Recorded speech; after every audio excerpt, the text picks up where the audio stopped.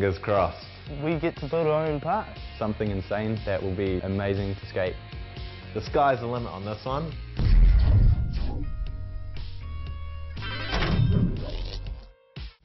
Welcome back. Welcome, Steve-O, to the show. We are very excited to have you here. Yeah, thank you. Kind of amping up throughout the day. And what we've kind of been following a lot of media on Twitter, and many people kind of said how, you know, they're trying to get you to do lots of things. Do you find that every day people ask you to do things, just all the time, crazy things? There's some emphasis on that, yeah. You kind of do a lot of the stuff for yourself, though, don't you? You know, sure. You're your own worst enemy, aren't you? Yeah, the Nightline news is pretty big here, right? Yep. And they asked me to do something. And I said, oh, well, how about if I pull out my dick and balls and I'll staple them, staple my balls? You know, I'm thinking like they'll be like, oh no, never mind, like it's all good. And they're like, yeah, we're into it. So we thought, since you're asked to do all of these, you know, crazy things, you need a break. You've been on tour for 7 months now. Yeah, that's right. We thought we would pamper you. Why don't you do something nice for Steve-O? Yeah. You know, just for Steve-O. I love that. Just for you. So while we have a chat to Steve-O, we've got this kind of sorted for you. We've got a bit of a robe. Oh, there you go, bro. Always the best. These robes. What do you got? You got like a facial mask thing going on here? Yeah. It's nice.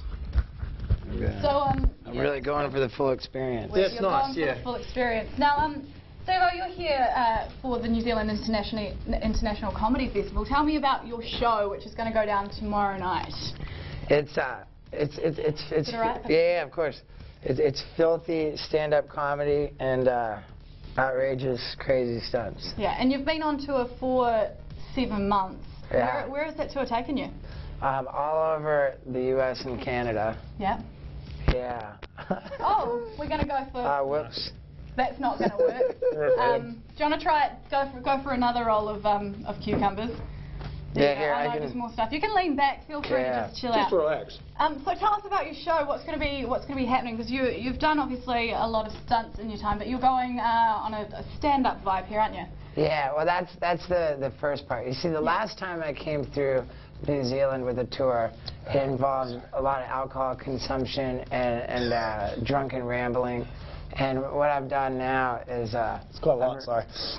I've replaced the drunken rambling with stand-up comedy. Yeah. Which is great. You know, I got into stand-up comedy like 5 years ago. Yeah. And I really stuck with it, and now, you know, I've been super working Now you're getting pampered. You know, you're in the zone. It's called the Entirely Too Much Information Tour. Do you find that people, because of what you do, they come up to you and just share far too much information about themselves with you? Sure, yeah. And I share it right back. Well, you bite your fingernails, don't you? Yeah, I don't bite them as much, I pick them. Right, yeah. Oh, there you go. There is not a lot of nail on these fingers, Steve-O. Yeah. While you're here, got one of the best things in the world. You don't know what it is until I start to do this. Yeah. The floor. That's what I'm talking about. That's the best thing in the world, isn't it? Yeah. I've got some rollers for you.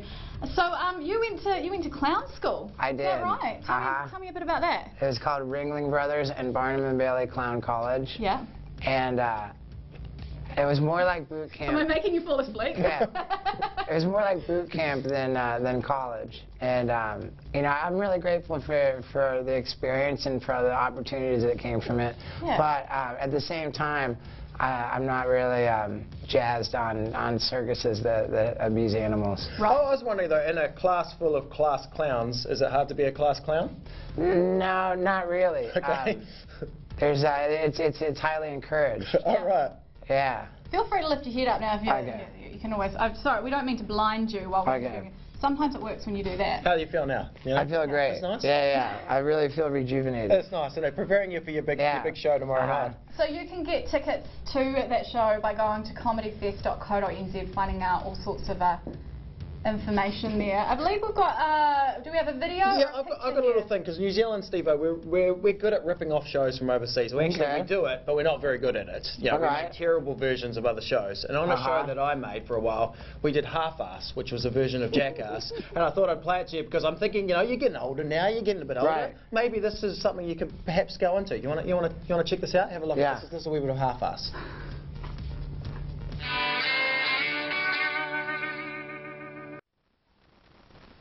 Hi, I'm Ben, and this is No Junk Mail.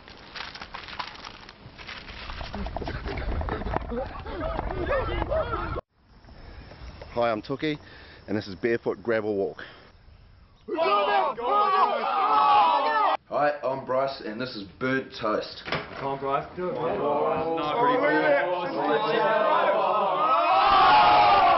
Hey, I'm Jeff, and this is Scratchy Jumper. Do it, man. Do it.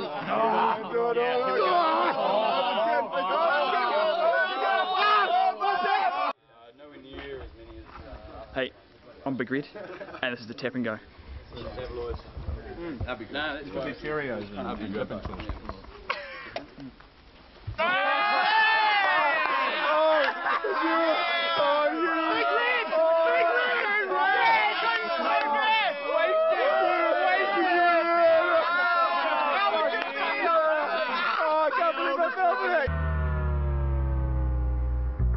Did you guys see my special picture? Oh dear. See, that's you on fire. See, Yes. what Yeah. about the scratchy jumper? You know, that you don't, you know, it still itches, it's a little bit painful.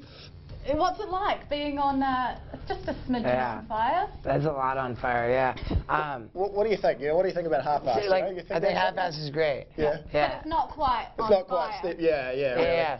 Well, I have it on my mind because the lamp oil that I use to do this big fire stunt is very different here than it is in America. Right. Do you have to ship in special lamp oil? Oh, I don't know. I'm actually going to conduct some tests, but hopefully it's not a disaster waiting to happen. Are you going to be conducting them live for us at the comedy festival, or do you have to? Yeah, I'm sure that it's going to be fine. Yeah. I'm sure it's going to be fine, Okay. and or not, and that's what I'm looking for. So, Steve, what's the craziest thing that you've ever done to kind of check out your favourite band or comedian or act or actor? Oh man, when I was 13 years old, and Motley Crue came to my town, and I figured out the name of their manager, and I called up every hotel in the Yellow Pages. As you do.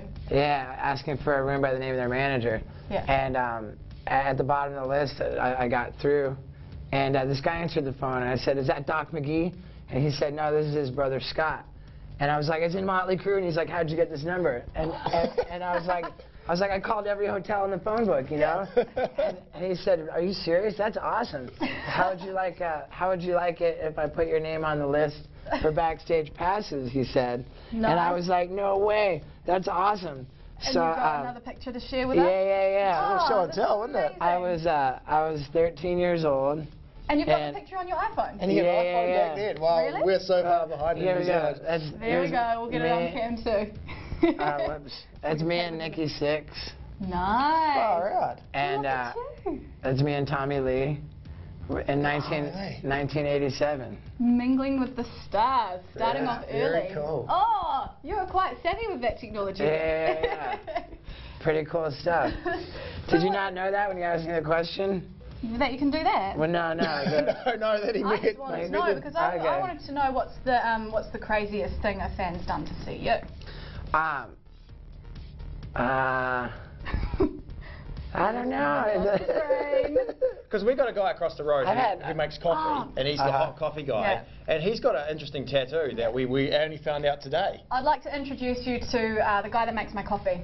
Check that out. Nice. All I wanted was lunch. Seriously, I'm dead serious. So, hello. Thanks for the coffees. What do you think about that? I think that's great. Do you want to meet Jason? Sure, I'd love to meet Jason. So the graphic stuck, which I guess says that it's kind of a good thing, you know. It's a nice tattoo. Have you ever? Do you have people randomly just kind of go through their tattoos? Yeah. It's the craziest tattoo you've seen other than that, Jason? Thanks. There was You've got a couple yourself, Quite I've seen. distracting. No, it's a little bit distracting. There's I don't know. I love all my tattoos. Right. Am I allowed to show that? Oh, maybe not. yeah, maybe not. I can say that. You can say that. So if people want to check you out tomorrow, there's still a couple of tickets left, I understand. Yeah, for sure. But you got to get in pretty quick. And what will they expect? It's going to be like. Oh, your mic's on here. Oh, he's live TV. Here we go. There you go. it's gonna be filthy stand-up comedy, dirty jokes, and stupid stunts. And I'll be engulfed in flames. I'll teach everybody how to get drunk in bars for free for the rest of their life. There you go. Yeah, lots more stunts. And one thing that's important for me is that I stick around after the show and take pictures with everybody who wants one. So, what do you have to say to the New Zealanders that will stick around after the show to get a picture, that want to woo you? They want to woo me? Yeah. Do you want to woo me? Yeah, secretly. No, it's for a friend. Especially after this cleansing thing too. His face is just going to look... I mean, it doesn't... it does already, but I mean, after this... It's going to be very radiant. Yeah. I don't know, but like, I'm a single gentleman. Okay. Gentleman. Yeah. Yep. And single. And single, I too. wouldn't have thought, if I was going to come up with a word that described you, I wouldn't have thought gentleman would have been it. But, you know, would that be... Yeah. But yeah, okay, all right, we'll go with gentleman. Nice. And one other thing that I wanted to do, as you kind of, maybe you can ask him about, is I've got a pen here that in New Zealand we call a permanent marker. Here it is. And since you've got a few tattoos, I thought, like, when we do go, you could tattoo my arm for me. Okay. A permanent marker. Maybe we could start now. You're going to go get this inked up tomorrow? Okay. Yeah, I'll get it inked up for real tomorrow. Maybe not. I'm a bit worried what he's going to write. Should we show everyone? We'll go back to the top 40. Thank you so much for coming in. Dear. We'll show you that maybe if we're allowed to, but we're going to roll back into the music. Steve-O, catch him tomorrow night here in Auckland. He looks great. He's going to look great tomorrow. Let's go back to the music. All right, at number 24, it's Rihanna, S&M. Thank you. Oh, even.